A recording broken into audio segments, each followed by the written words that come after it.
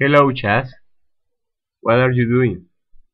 Oh, hi. I'm studying history and I'm doing by heart. I'm at ease about the history exam. It is easy. Just I need brush up on. I just can't understand a word that the book says.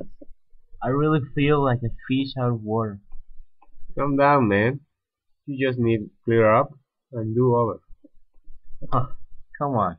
You say that because for you it's easy as a pie and you don't care for history. I can help you if you want. Of course I want. Okay, just tell me when and where.